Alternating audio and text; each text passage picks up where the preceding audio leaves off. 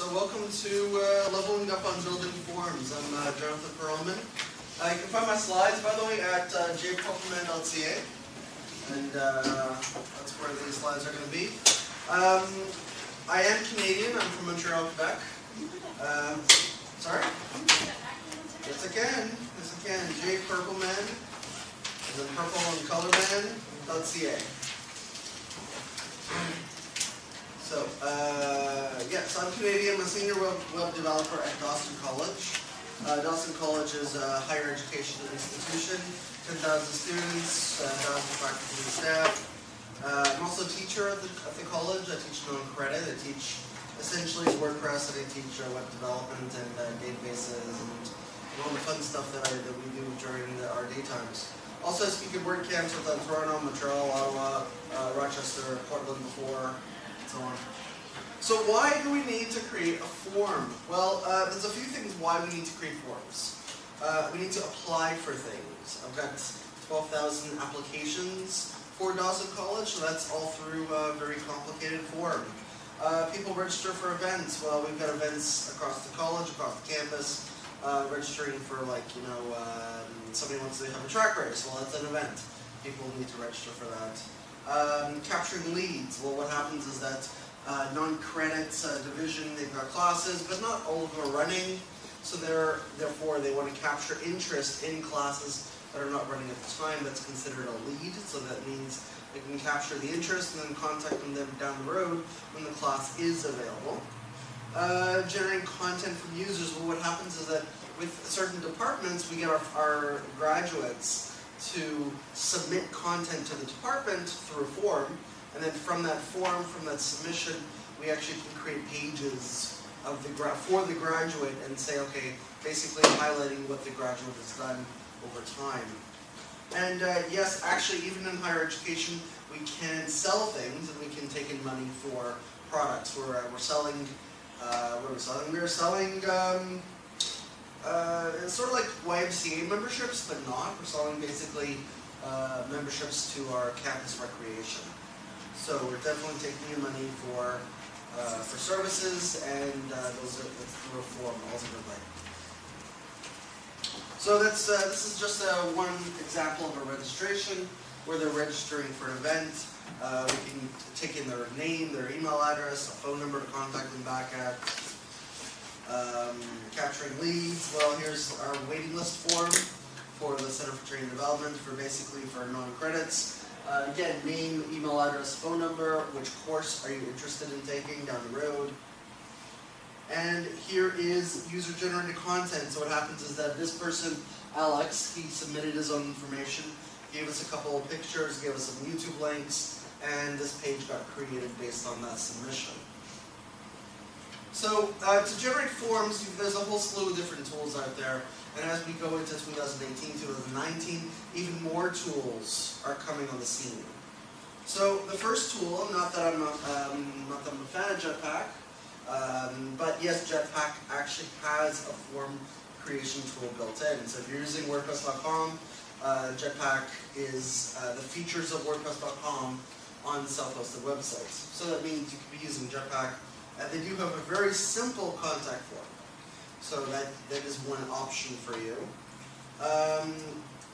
If you want something a bit more advanced, a bit more customizable, well, you can go with Contact Form 7, but here's the thing, I don't recommend it, only because of the fact that nowadays everything's drag and drop, point and click. Contact Form 7 isn't drag and drop, it's very codey based. It's very HTML and code based. So at that point, it's not exactly useful for the faint of heart. There are mainly 2 or 3 form plugins that I do recommend in terms of drag and drop ability. Ninja Forms is one. It's one of the longer, more established form companies that has been doing forms. They've got a very drag and drop interface. I'm going to talk about fields in a moment. But basically, you take to the field, you drag and drop, you save. There's your form. Thank you very much. Within the field itself, you just click the field, click the name field, and you've got a whole slew of buttons, a whole slew of options that you can customize on the name field per se. Now the thing with Ninja Forms is that its base plugin is free. You're going to find Ninja Forms in the WordPress.org plugin directory. No problem. You've got a lot of good functionality for free. Okay? But the thing is, at that point, when you want to get into more complicated things, that's where they're going to want some money. That's where you're going to have to buy an add-on. An add-on is essentially extra functionality for Ninja Forms, but you're not going to get it for free. You need to pay for these add-ons. Which at that point, with Ninja Forms as an app, with all their add-ons, it is going to get expensive down the road. If you need a lot of different add-ons, it might be better off to go with a different plugin solution. So there's a whole slew of add-ons. These are just 9 of them. Where front-end posting is an example. Front-end posting is basically the creation of the pages. Multi-part forms. We're going to talk about it, so basically multi-page forms. If you want to take in money with the forms, Stripe, PayPal, you got to pay money for that. File uploads. If you want people to upload files to you, you got to pay for that. So they're basically nickel and diming you, which is not a bad thing. Because if you only need to take in name, phone number, credit card number, Stripe or PayPal, end of story, you're done. So ultimately, one plugin might suffice your need. But if you need to do multi-page, plus conditional logic, plus taking in money, plus formats and front-end posting, it might get expensive. So it depends on what you need to do with your forms. Now another big player in the forms market is Gravity Forms. Now Gravity Forms is it's a bigger plugin to begin with. You're not going to find it in the plugin repository because it's a paid plugin. Now, is a paid plugin better? Yes and no. Again, depends on what you need to do. Because Gravity Forms gives you the same kind of functionality, drag and drop. You create all your forms, you create all your fields through a very intuitive point-and-click interface. It's a well-established company. It's been doing it for years. What happens is that you can definitely pay. It's a low cost of entry with premium features. So what happens is that you pay. I don't remember the pricing these days, but last I checked, it was less than $100, and you're getting a lot of complicated features for one price. It is definitely very useful if you're going to do multiple forms, and on top of that, it's going to be very useful if you have a very complicated process with your form. It's got a very large user base, and on top of that, they've got extensive documentation. If you're a developer in the room, what happens is that there's also very extensive hook and filter features. So you can do a lot of different things. You can push and pull with Gravity Forms, with all that data internally. Now, because of time, I'm going to focus on Gravity Forms just because I can't focus on the same features in 3 different form plugins. So, in terms of what we're going to talk about right now, we're talking based on Gravity Forms. So, field options. What kind of field options can you use on your forms? What do these field options mean to you? So, the thing is, you've got single line text fields. Single line text fields are basically your de facto standard in fields. A name field, a phone number field, email address field. Single line text. Okay? Paragraph text, though, is if you want to take in a block of text, user comments, a message, multi-paragraphs, that's essentially what the paragraph text field would be. Drop downs. So you've got multiple options, and the person has to click into it, and it drops down. Well, that's your drop-down field. Gravity Forms gives you a number field, and then in that number field, what happens is that it allows you to only enter numbers. Let's say you're requesting an age from a person. Well, that age is not going to be characters, it's not going to be letters, so at that point, the number field locks down so that you can only type in numbers into that box. Checkboxes and multiple choice are similar yet different. Essentially, it's checkboxes or radio buttons. It's similar to drop-downs where it gives the user a selection of options, but either it's check one of many or check all that apply. So let's say, for example, you're doing an RSVP form for a wedding, What happens at that point is you want a person to check, do they want chicken, fish, or beef? One of the three, not all. That's essentially a radio button or multiple choice, where they can only choose one. But then if you want something whereby somebody's going to give you their opinion on different categories, and you want it to apply to many options, that's checkboxes. Hidden fields are very powerful. Hidden fields are basically fields on the form which you technically can't see. They are there, but they're not visible to the normal person. You can get to them from code, you can get to them from different ways, but it's generally a field that you're not supposed to see. An HTML field is actually not really a field. It's basically us having the ability to put in whatever HTML we want into the form. Basically, we can put in a whole block of stylized text, a whole block of really anything, and you could basically put in information into your form. Now, the section page break features give you more functionality where you can then section off your fields. You can put your fields, your form fields into logical groupings. So you're basically asking people to put in, let's say, all the stuff about themselves, and then at that point in another section they can put in, let's say, their credit card information. So that's two different sections. That could be two different sections. And page breaks work similarly, where you can essentially make them go to a different page to fill in the rest of the form, which I'm going to talk about in a few minutes. Within Gravity Forms, similarly like in Ninja Forms, you've got extra advanced fields. So what they do is they kind of make it a lot easier to fill in those complicated fields like name, whereby name could really be first name, last name, could be the prefix, could be the suffix. You can turn those on, turn those off. So instead of you adding 5 boxes for the name, well, you just have to add in one field, and there you go. Date time is a specific field that you might want to use so that people have the ability to use a date picker. They pick a date from a calendar, and then you get the date in the format that you want. Phone number and address. Well, phone number is basically a field in Gravity Forms that allows you the ability to show in the North American standard of phone number, where it'll automatically put in brackets, it'll put it in the dash, and people just type their numbers. There is also the address field, and the address field basically allows you the ability to put in a North American standard address. It gives you all the fields needed for that.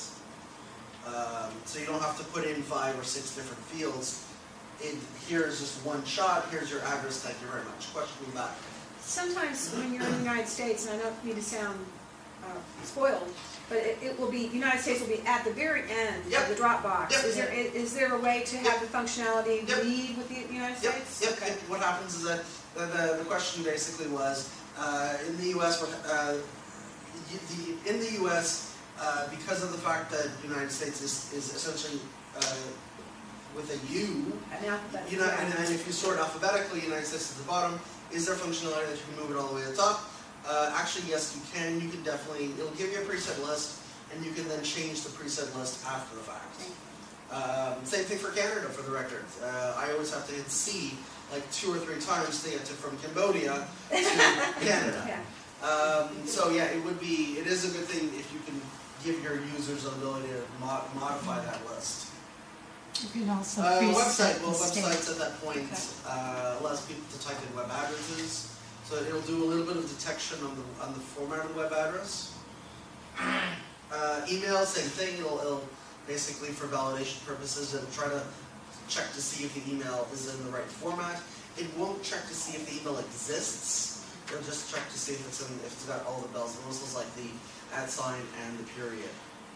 File uploads.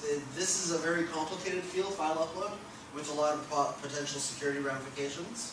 So what happens is that with the file upload field, you can actually upload documents to your server, to your site. And that is built in, by the way, to Gravity Forms. You don't have to get an add-on to that. And then CAPTCHA is another kind of field that you can invoke with Google reCAPTCHA, which essentially is an alternate level of spam blocking. So spam blocking is essentially required because if you weren't into the security talks in the morning, spam can get into your form. Basically, bots out there, random scripts out there are just basically hammering in forms and trying to submit information. This is all automated. Question? Yeah, there's a lot of information that you can collect obviously in these fields. Yes. Do a lot of these builders have add-ons or features that allow you to basically manage your leads or manage your database? Good question. I'm going to talk about that after. The question was, with all the Form Builders add-ons, is there any lead management capabilities? Absolutely. I'm talking about that later. So, in terms of collecting the data, helping the person enter the information, this is actually a screenshot of forms whereby you've got sections. So it may not be completely readable in the back. I do apologize for that, but basically it gives you titles for a category, for a whole set of fields. That would be considered a section, and then you can put in stuff, you put the fields into groupings. So the first group is the About You group, and in the About You group you're giving the name, you're giving the email address, and then at that point after the next section is What's on Your Mind, and then What's on Your Mind is essentially two fields where you can put it, the user can put in a whole paragraph of what's on their mind, and then here's that reCAPTCHA which I was talking about before. Question? Where does the data go when you hit submit? The data goes into the database. It goes into the WordPress database, and at that point we can then manage those entries after the fact. So in terms of layout, what happens is that you can actually control the layout to a certain degree. There are tools in there, and there's features in Gravity Forms and Ninja Forms to help you create multiple columns of fields. Having the columns in multiple, sometimes having columns in multiple sometimes having fields in multiple columns is actually better for the user, but be careful because at that point sometimes it's not. Sometimes people are going to get confused of jumping from left to right. Sometimes having one column down is better off. So it depends again on the form that is being put towards the users. Conditional logic. This is a very, very useful tool for form builders. What happens is that conditional logic, essentially in Gravity Forms, yes, could be applied to a field, a section, and the submit button. So essentially, here's the thing. So with the form, imagine you're saying, here, let me just go to the next one. Basically, you're saying, at Dawson, we have a situation in Montreal and Quebec that a lot of our students are coming from high school. Most of our students are coming from high school. They're not coming internationally. Now, I realize in other scenarios, other schools, they really rely on those internationals, but we don't. We don't need them, and it just adds work and process to us that we kind of don't want. Therefore, we have a form, we have a very open form where basically anybody can ask a question. And we ask, are you an international student? Right off the bat, if you're an international student, there's conditional logic in place that says, okay, here's some text. Have you tried going to our international students page for to answer all the questions that you're going to have? All those answers are over there. So essentially the form almost, I wouldn't say shuts down, but it gives them helpful tips and hints based on the fact that they're international.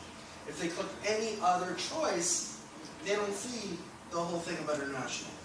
So essentially, if you've seen on forms before, if you apply to this category, then fill out this field. It's something like that. Whereby now, with Gravity Forms and Ninja Forms and conditional logic, you can then test, have you applied? Yes or no. If you've applied, then you show them a whole series of fields. If they haven't applied, well, then at that point, they don't need to see the fields. So sometimes less fields are more. Because at that point, you're not showing them fields they don't have to enter. Another way to do conditional logic is essentially if you're doing if you have a big sales team, big billing team, or department team, or support team, You can then tailor the form so that if they're contacting sales, well, it's essentially subject and message. But if they're trying to contact customer service, well, at that point, have you submitted a trouble ticket, yes or no? If you have, then the trouble ticket number field comes up, and then you can submit the subject and message. So all that is essentially conditional logic, conditionally showing fields, conditionally showing sections, conditionally showing pages is all feasible. And for the record, on top of that, conditionally showing the final submit button.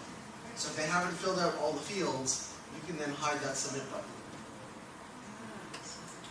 Now, multi-page forms is another way to help the user, actually, because what happens with multi-page fields, they're going to go through a process. They're going to go through, let's say, a 4-step process in my demo here, whereby we're showing them information to enter about themselves.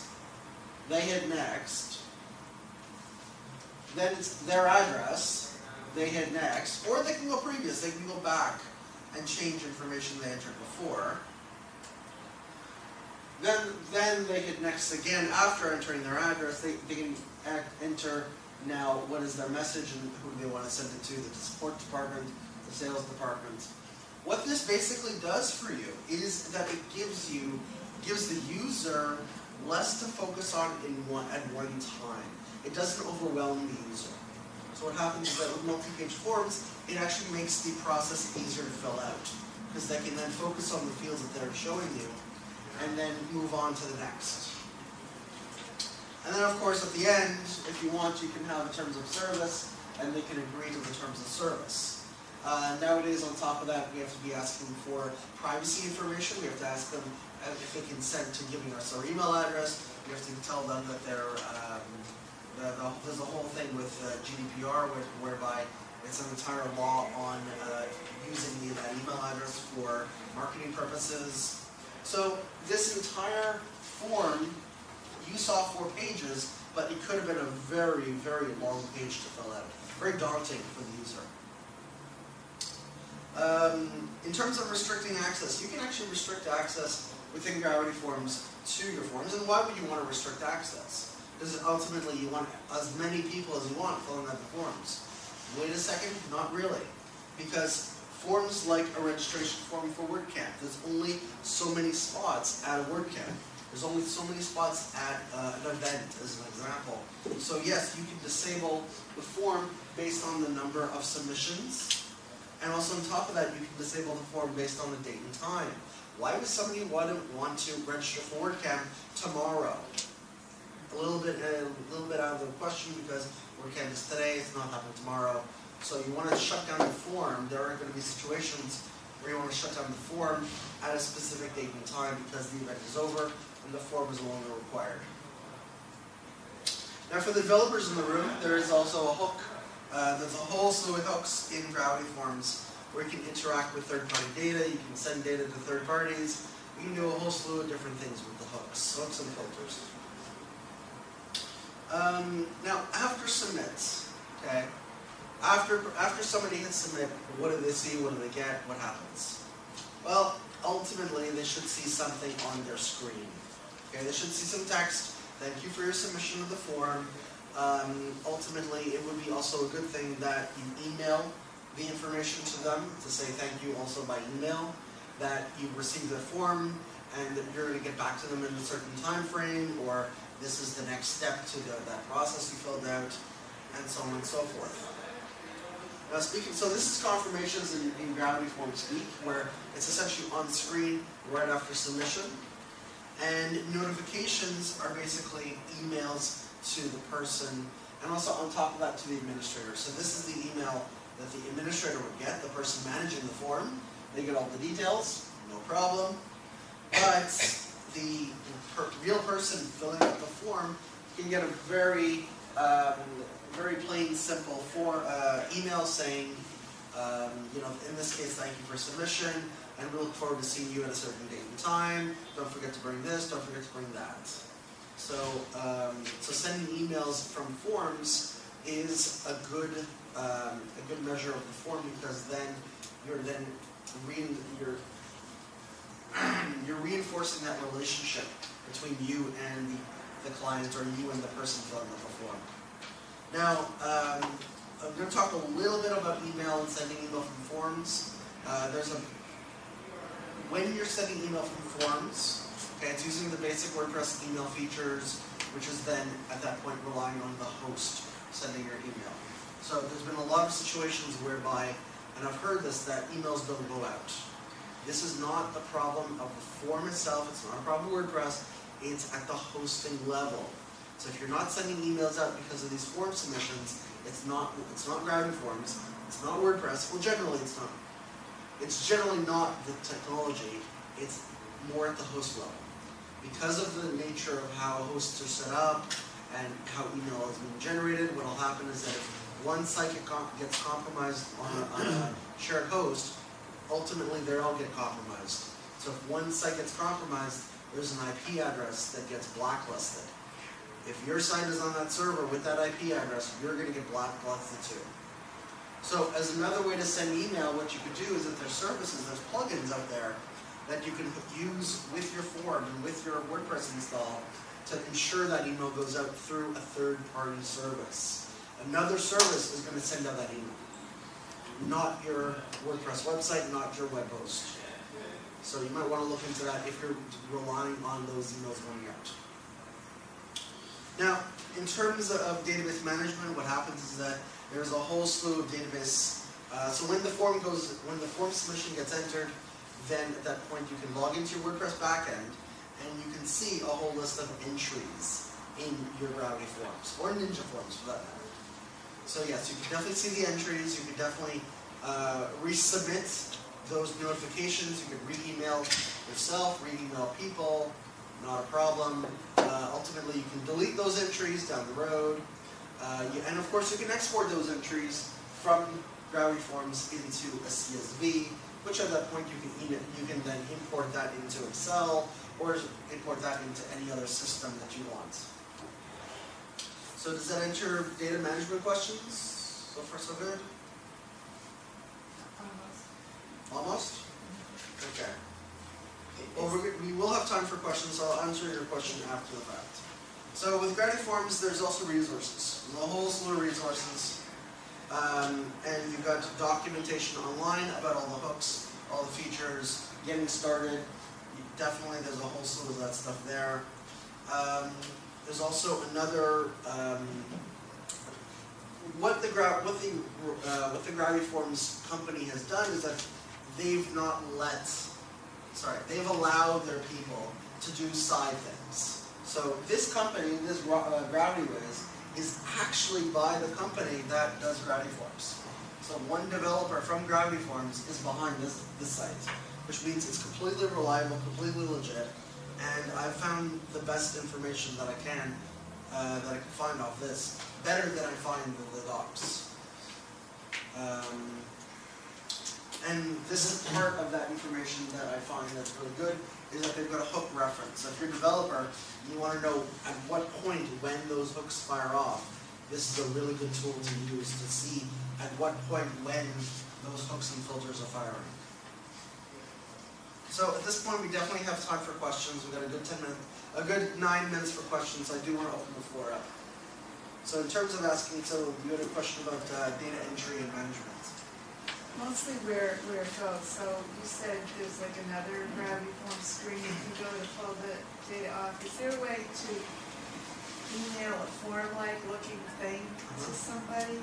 So well, here's the thing. So in terms of emailing a form-off looking thing, so as you see here, there is a way to export the data for one. So you as a person controlling the form, you're going to see a list of entries in the WordPress backend.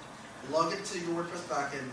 You've got a Forms button on the left, and then within the Forms button you've got entries. In the entries you're going to see a whole list of your entries, of all the form submissions, and then on top of that you can export all that data to CSV, to essentially Excel. But it's manual.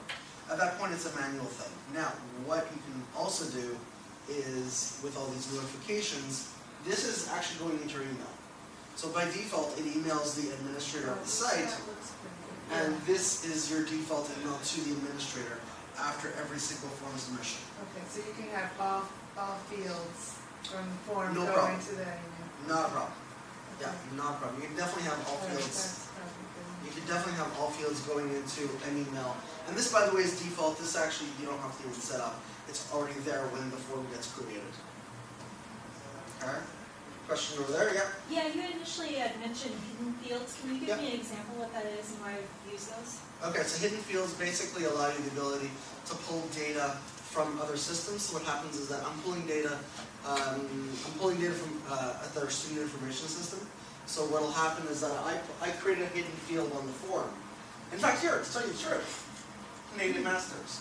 So I'm basically using hidden fields to pull data from WordPress or somewhere else for that matter. I'm putting that data, that in this case this text, I'm putting it into a hidden field, and then at that point it goes into the field, which means it goes to the form submission, which means the administrator sees this person registered for that event.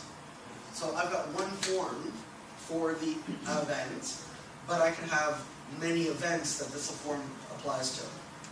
So if I have 20 events, I don't need to create 20 forms for registration. I can create one. Thank you very much. So the point is basically grabbing the data of the page it's on, and knowing what page it's on means it knows what event it is, and then dumps that into the form. Therefore, the administrator gets that information. So I create one form for 20 events. Could you also do that with like tracking, like? Not a problem. Okay. Yeah, not a problem. Do you have a plugin that you recommend for the emails? So the plugin that I recommend for the emails, I don't, only because I've got, my hosting is control hosting. I don't host with shared hosts, so I've got a very tight system for hosting. But in terms of third-party solutions, SendGrid is one of them. Mailgun is another one that I know of. So SendGrid or Mailgun.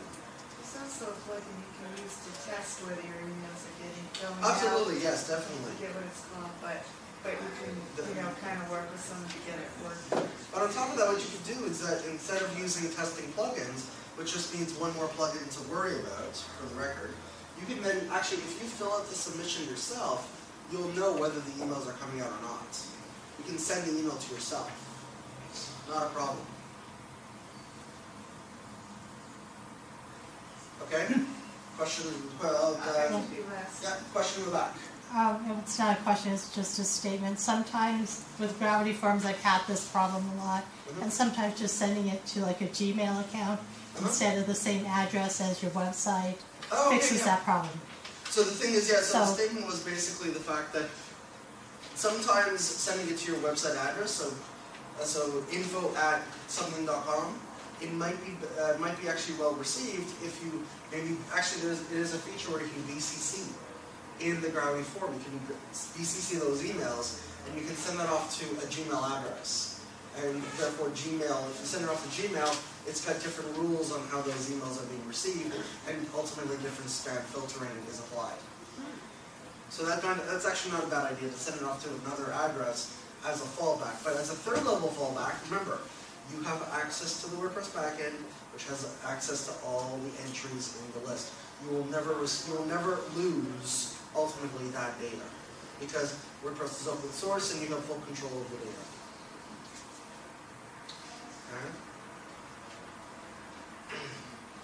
All right. Oh yeah, you got a question. Are Gravity Forms accessible? Is Gravity Forms accessible? That's a very good question in this in 2018. Gravity Forms is accessible, and they're working on making it even more accessible. There is another plugin that you can install to make it Gravity Forms 2.0, to make it WK 2.0 accessible. Because what happens is that by default, it doesn't do a few things that is required by 2.0. So there is actually a plugin out there in the plugin directory that enhances the accessibility. Is that one free? That is free. That is definitely free. Does Gravity Forms do anything for GDPR? Does Gravity Forms do anything for GDPR? At this point in time, today, They have actually a blog post highlighting their new version, 2.4, and they do have they do have features in the upcoming release of 2.4 that is addressing GDPR in terms of a consent field, in terms of data protection, and also whether you store the data or don't store the data. But absolutely, not a problem. And that's a very good question related to GDPR. Because you've got to be concerned about how long you store the data in your gravity forms, and your important factor forms as a whole. How long you store the data, what you store, are you anonymizing your IPs and whatnot, and making sure that you're not making everything all accessible.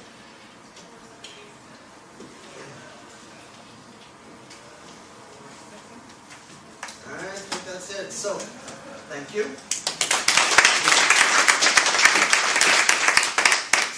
Lunches in another building, so we might as well get ourselves to that other building.